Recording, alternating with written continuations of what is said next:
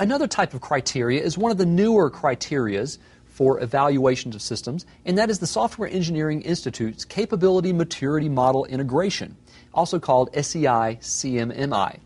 The result is a CMMI rating that denotes relative system trustworthiness.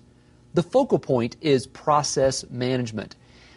It's important to understand that as a system matures, it goes from a CMMI rating of 0, which is incomplete and non-functional, to a CMMI rating of 5, which means a very mature model. And that's what the maturity model is all about. As a system matures, you would expect that the processes that are used to develop, promote, and maintain the system would also mature to the point that they become much more formal and repeatable. In fact, core to the maturity model is the concept that system quality depends in large part on the quality of the system processes that are used to develop, to promote, and to maintain a system.